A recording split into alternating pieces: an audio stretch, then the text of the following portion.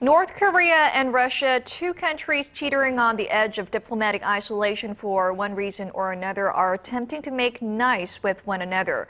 Looking to forge at least one friendly relationship on the international stage, Choe Ryong-hae, the special envoy for North Korean leader Kim Jong-un, held talks with Russian President Vladimir Putin in Moscow. Hwang Sung-hee has the details. North Korean leader Kim Jong-un's special envoy Choe Ryong-hae held an hour-long meeting with Russian President Vladimir Putin in Moscow on Tuesday.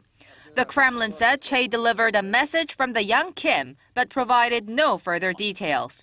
Pundits say the possibility of arranging a summit between the two leaders could also be a part of Choe's mission. Russian Deputy Foreign Minister Sergey Ryabkov had told Russian news agency Itar-TASS that the outlook for denuclearization of the Korean peninsula would be the first subject taken up. Choe is being accompanied on his trip by North Korea's chief nuclear envoy Kim Jong-un. The North Korean delegation is scheduled to meet with Russian Foreign Minister Sergey Lavrov on Thursday before heading to the country's far eastern cities of Khabarovsk and Vladivostok to discuss trade and economic projects.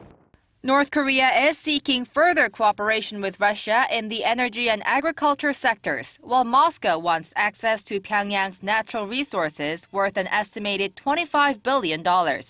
This marks the third visit by a high-ranking North Korean official to Moscow this year.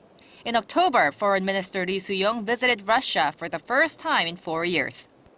Experts say these are part of Pyongyang's efforts to diversify its diplomatic partners as it finds itself on the outs with longtime ally China. Hwang Sung-hee, Arirang News.